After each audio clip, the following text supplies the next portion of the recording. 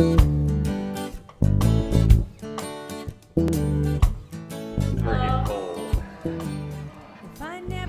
what's happening right now? They should have their own area. We are trying to build the last walls.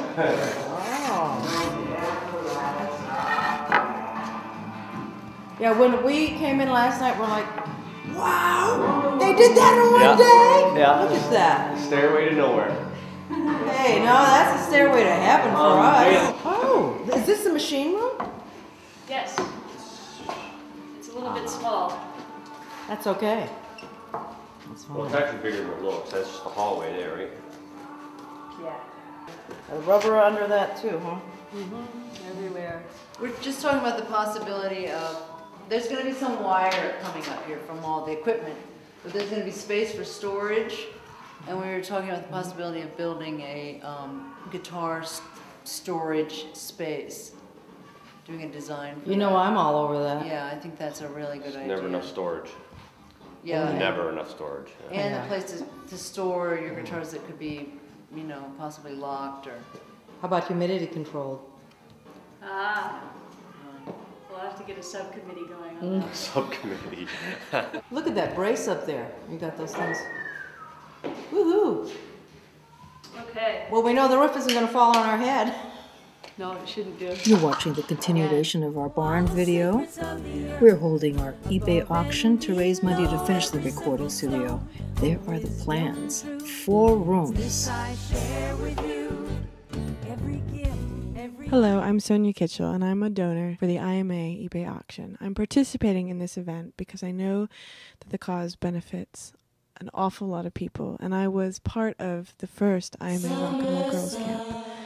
And just as that camp has benefited me, I hope many camps to come will benefit many young ladies to come. I went to their first workshop, their first guitar workshop. And at that workshop was Kete Davy Brown, one of my closest friends today. Just the fact that we established these really long lifetime friendships at this place, that it was able to set up this community and set up this groundwork for these friendships to blossom, and they're there for us. And these are things and relationships that we will all have our entire lives.